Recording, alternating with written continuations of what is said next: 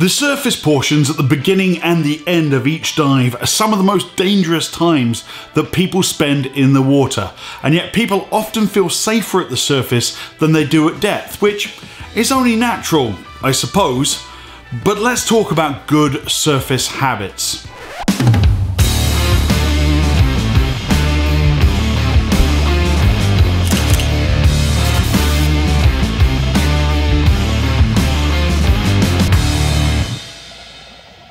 Ladies and gentlemen, welcome to Divers Ready. My name's James. As always, it is so great to see your smiling faces out there in YouTube land. I hope you're all doing really well. If you're new to our channel, welcome. It is a pleasure to have you with us. And just to show you around a little bit about what we do, we make videos with one very simple goal in mind, and that's to help make you a better, more well-informed scuba diver. So if you haven't done so already, make your next dive on our subscribe button, hit that little bell icon, and I promise you, value for money with every video. Now, if I can get real for a second here, the surface terrifies me. It absolutely terrifies me. I hate being on the surface before and after a dive. The surface is where a considerable amount of dive accidents happen. Nobody gets decompression sickness, the bends, at their maximum depth. It happens on ascent or at the surface. Nobody ever gets hit by a boat at 30 meters or 100 feet down. It happens on the surface. Lots of drowning incidents happen at the surface. Part of these accidents is the false sense of security people feel when they're in ambient air. They're on the surface, everything's fine, I might as well just be swimming. But that's not always the case. The dive is either done or hasn't started yet, so the individual feels safe as they did on the boat or on the shore. Nothing could be further from the truth. So, with that in mind, let's look at the dangers that lurk, not below the water, but on the surface. Some common incidents and accidents, hints and allegations, roll the Paul Simon song, and what we can do to be better, safer divers while topside. Also, later in this video, I'm going to be giving you my 6 best pieces of advice for good surface habits while on a live boat operation, i.e. a drift dive. So stay tuned for that coming up at the end. Okay, let's start with the basics then. Buddy checks. I hope everyone watching this video as a certified diver knows that they have to do buddy checks before every dive. Every dive should start with a buddy check, of course. Every training agency has one, and no matter which one you learned with, you know that it's an essential part of your pre-dive process. And yet, not a day goes by when I'm out on a South Florida dive boat and somebody gets in the water who is not ready to dive. The surface conditions and sometimes just dumb luck decides whether that individual recovers from their error or gets punished for it. Examples: getting in the water with your gas turned off, missing your mask, missing your fins, no weights, no computer, gear not secured properly.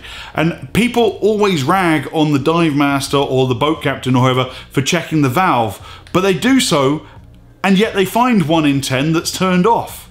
So of course they're going to check your tank even though you're like, hey, don't touch my gear. Look at it from their side. They kind of have to check your gear because you might be that 1 in 10. No, not me. But they don't know that. I'm telling you, I see these errors every single day. If you start a dive with any of these problems, you're adding unnecessary stress or creating small problems that can quickly snowball into an absolute disaster. Let me give you an actual case study from just last Friday. I'm on a dive boat, I'm heading out to the Spiegel Grove, I've got a student with me, and we're gonna do one long technical dive. I don't hurry to get in the water, I'm sitting there waiting for all the recreational divers who are going to do a double dip to get off first. Across from me, there is a couple who are doing a double dip. The man did not pay attention to the dive briefing given by the boat crew. He basically talked his entire way through it and was fiddling with his gear. His partner stopped what she was doing and listened to the boat crew.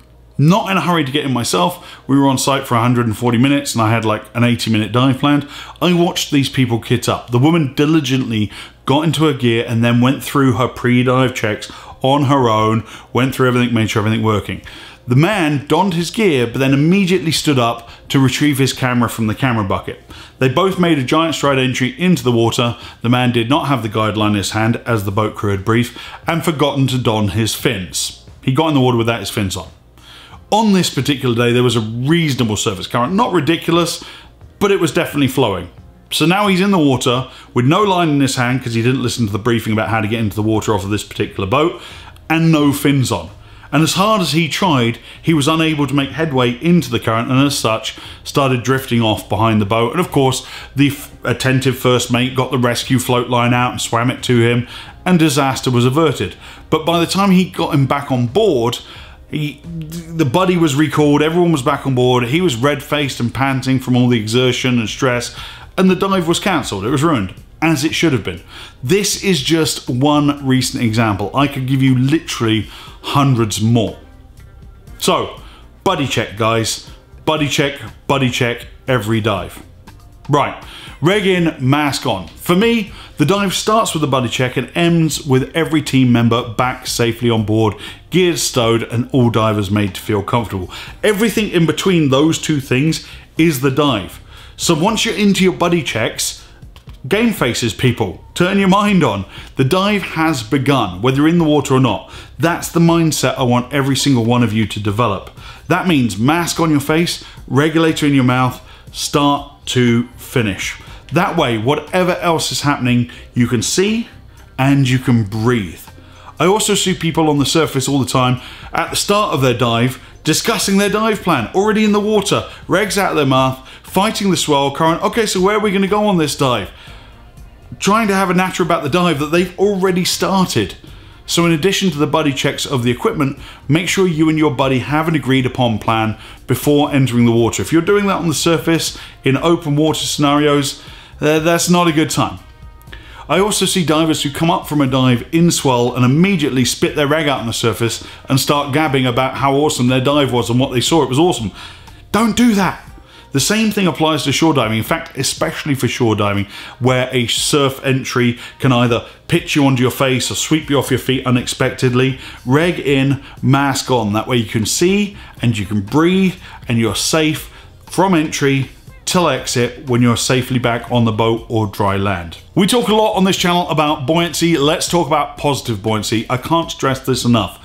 When a dive goes bad, quite often the difference between survival and disaster is whether or not the victim of the accident is capable of achieving positive buoyancy on the surface.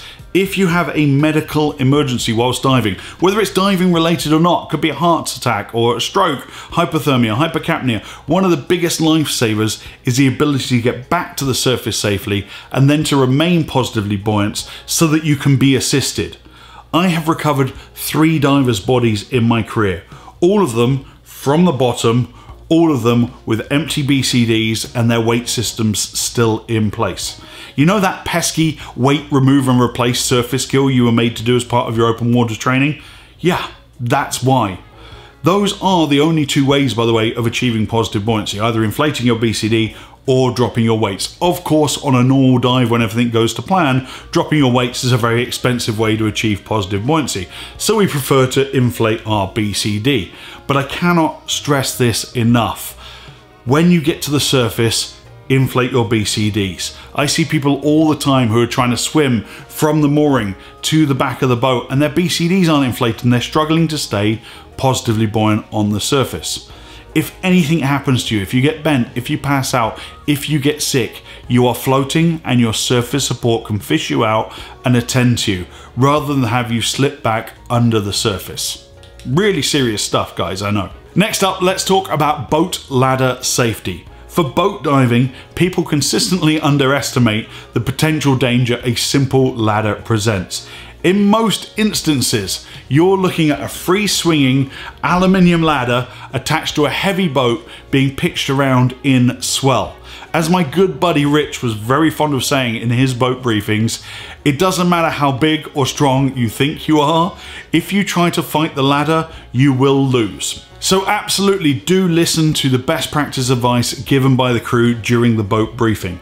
If the ladder is a fins on ladder, leave your fins on, leave your reg in, leave your mask on. If the ladder is a fins off ladder, make sure you remove your fins on the tag line so you're not trying to take them off while riding the ladder like a bucking bronco. That's not a good place to do it.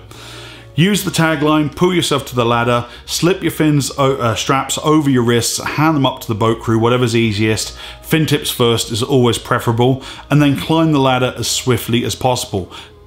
Also, hang back. If you're not the person on the ladder, you don't want to be the person under the person on the ladder, because if they slip and fall backwards, they'll be fine. They'll be back in the water with their egg in the mouth and the mask on, but you'll take their cylinder front and center, which is not a good look for you, I promise you.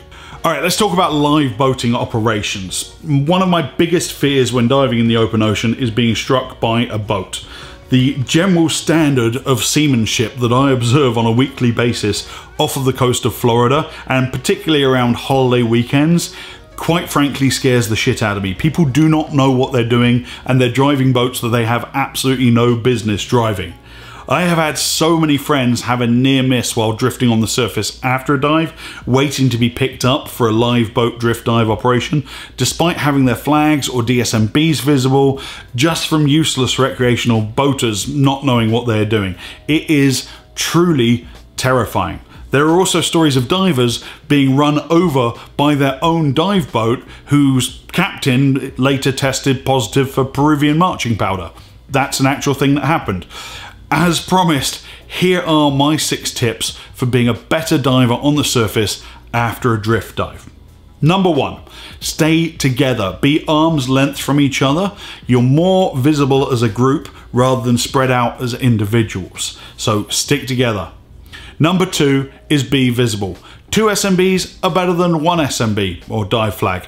Inflate a second bag. Don't be stingy with those DSMBs. You know how I feel about them. Blow the bag, inflate your sausage, show people where you are.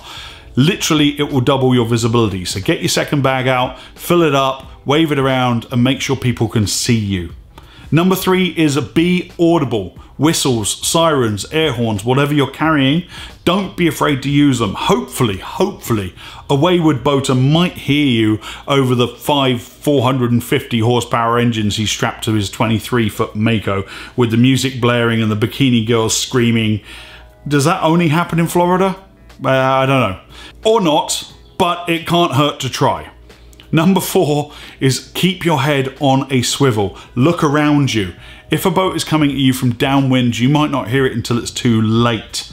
Number 5, only use reputable dive companies that will actually come and pick you up promptly. Again, I have many friends who have stories about being left adrift in the open ocean for, in one case, well over an hour before their dive boat decided to come and pick them up. Unacceptable. A good dive boat captain will put their dive boat between you and any other boat traffic and protect you. This is so important. Make sure that your boat crew know how to operate an actual drift dive scenario. They should be doing it week in and week out. Number 6 is be ready for pickup. Be ready when the boat comes in to get you. The boat crew should throw you some kind of tagline. Be ready to grab onto it and start taking your fins off. Remember, the boat will always drift faster than you will, so you'll need to be fast about exiting the water or you're going to get dragged for a ride. A good captain will place the wind before the boat, before the driver, so the boat can go into neutral or engines off and the wind will push the boat towards you. But if you dilly-dally, by the way, one of my favorite words, I'm bringing it back and I'm definitely going to remember to use that more often. If you dilly-dally, you're going to get taken for a ride because, as I said, that boat is going to drift faster than you will. So there you go, that's my top 6 tips for good surface habits. If I could surmise all the advice in this video, it would be thus. Spend as little time as possible on the surface. Plan your dive, do your checks on the boat or ashore so that when you get into the water quickly and efficiently, you can get straight away underneath. After the dive, practice good surface habits, keep your mask on, keep your reg in, make sure you're positively buoyant, exit the water as efficiently as possible. Ladies and gentlemen, I hope you enjoyed this video. Thank you so much as always for watching. If you did learn something from this video, if you enjoyed it, give us the old thumbs up and let me know in the comment section below, did you hear or see in your own personal experience any particular scuba diving incidents that happened on the surface? If you haven't done so already, don't forget to subscribe to our channel. It really appreciate it. It means the world to me. And until next time, ladies and gentlemen, my name's James. This was your video for this week from Divers Ready. Dive safe, dive often.